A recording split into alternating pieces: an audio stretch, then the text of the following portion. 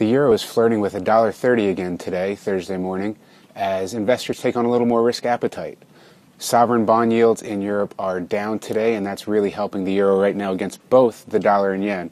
Spanish 10-year yields are at their lowest level since March, and Italian bond yield, 10-year bond yields are at their lowest level since June of 2011.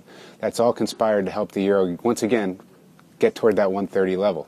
Meanwhile, the dollar didn't do much against the yen after key data came largely in line with expectations.